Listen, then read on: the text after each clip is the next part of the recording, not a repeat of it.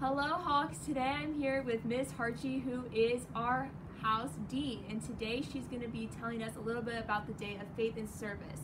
So how would you describe the day in general? Yeah, so a few years ago, probably like 5 years ago now, we decided that it would be neat to take a whole day and allow our students to have the opportunity to do service projects in their mentor groups, but then also do some service learning throughout the day.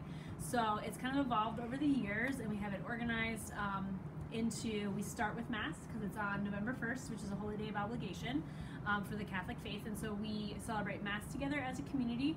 The students will come in a little bit later, so the students will arrive around 9:30, and then we start Mass around 10, and then after Mass it's kind of a 3-session rotation.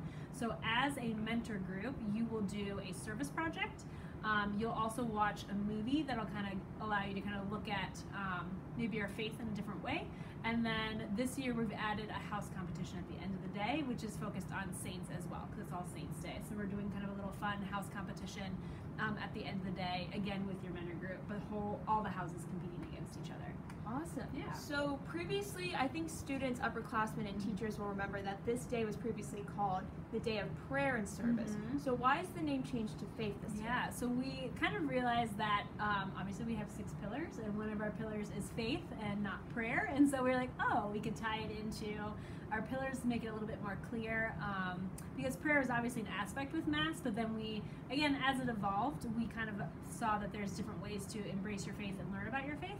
So that's kind of one of the aspects of the day as well, to kind of see how your faith can be something that calls you to action. So service is tied into it with the service projects, but then also how our faith calls us to be more active in our communities and in our environment that we're in. So shifting to then also, we are hoping to do a day of preparation and community, which would be 2 other of our pillars later in the year, if we're able to kind of get that coordinated. We had plans for it, but then spring of 2020, it kind of got changed. So we're hoping to kind of keep that pillars connected in what we're doing with the house as well. How will we be grouped throughout the day? Yeah, so you guys as a mentor group you have been able to submit your top 3 choices of what service project you'll do. And then this year in particular, because of some of our restrictions still, we're staying mostly with our mentor groups. So you'll do a movie with your mentor group, you'll do a service project. Some of them will be in their mentor groups depending on what service project you're doing. Others of them will be either in the TAC or outside depending on which project your group is signed up for. And then the lunch is kind of like balanced out. So you'll be going to lunch with different people that you normally go to, but we tried to kind of even it out over the A, B, and C sections. And then at the end of the day, the house competition will be with your mentor group again. So this year it's a lot kind of with the mentor group rotating together.